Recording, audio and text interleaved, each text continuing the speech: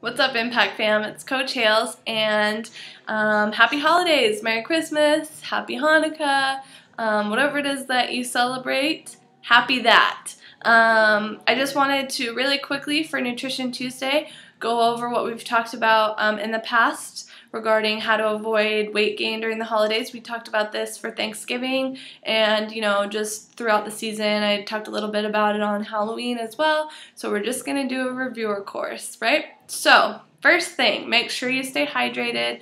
It's hard to remember to drink your water when you're having cider and eggnog and all of that really delicious stuff, but if fat loss is your goal, make sure that you get your water in, preferably 3 liters. Stay hydrated, do it earlier in the day if that's helpful, before the party starts, whatever you need to do, just prioritize that. Have your treats in moderation. I talked about this a little bit last week. It's okay to eat the treats, it's okay to indulge a little bit. It's a holiday, you're with your family, you're having a good time. Just don't go crazy. Try and keep moderation in mind and enjoy yourself, but don't overindulge. Make sure that you do something active.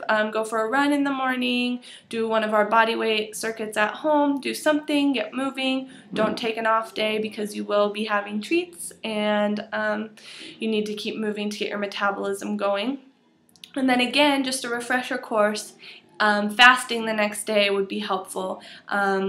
After your last meal on Christmas, wait 16 to 18 hours, and then the next day, break that fast with a big huge salad, lots of greens, lots and lots of protein, and then eat a healthy normal day the next day. That would be the 26th. If you have any other questions about how to do this, email me, Haley@GoImpactStrength.com.